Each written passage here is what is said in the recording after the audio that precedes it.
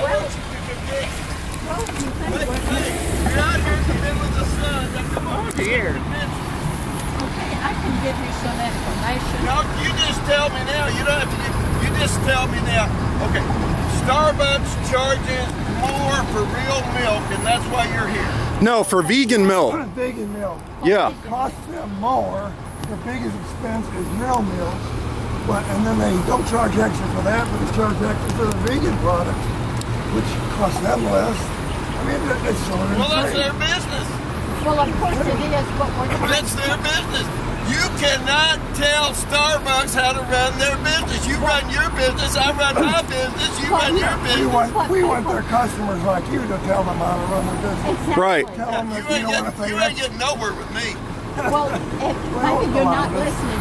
Well, two Yeah. things you might consider.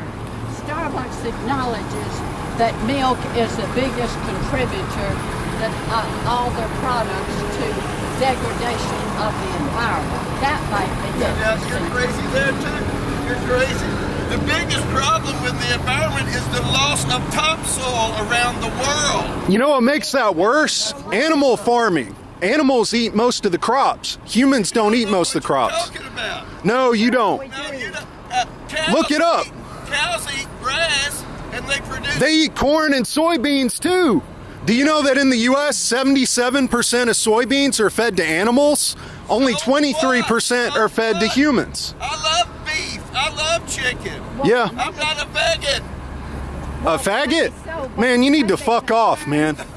Seriously. So, there you go. I knew it would only be a matter of time. Well, you're a homophobe. Start using... You're a homophobe. language. You're a homophobe in addition to being an animal abuser. What So did I go put fuck back yourself. in A homophobe. You called me a faggot. I did not call you. What'd you say? I love beef. I love chicken. Yeah. I'm not a vegan. Then what'd you say? You're about as crazy as you can be. I did not call you a faggot. I love beef. I love chicken. Yeah. I'm not a vegan. No, I never said that. You said like a faggot. I never said that. I never said that. Okay. What'd you say then? I don't even know. Okay. Well, have a nice day. Yeah. Take care. Think about caring for the environment. That animals are destroying the topsoil. They're not.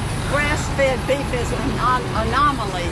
It's rare. You don't know what you're talking about. Okay, You then don't know maybe. what you're talking about. You don't eat meat anyway. Well, yeah, have a nice day. Maybe you could move on so other Go people vegan. can Go by there. Go vegan.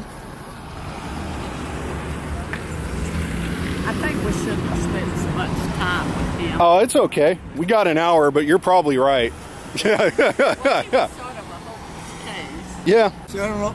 I got to think about it. How can they read those numbers and really do something with them in time?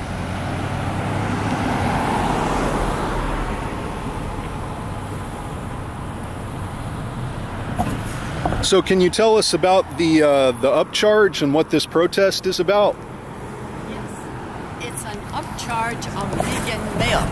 And Starbucks acknowledges that cow's milk is the single biggest contributor to greenhouse gases of everything they sell. But still they're charging more for plant-based milk, which encourages people to go ahead and order cow's milk.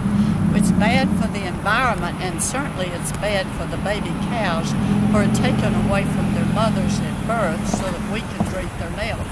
And we're the only species that drinks milk after infancy, and the only species that drinks the milk of another species.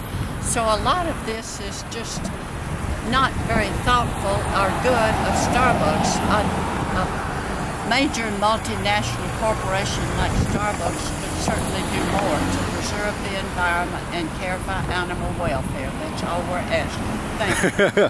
Thank you so much.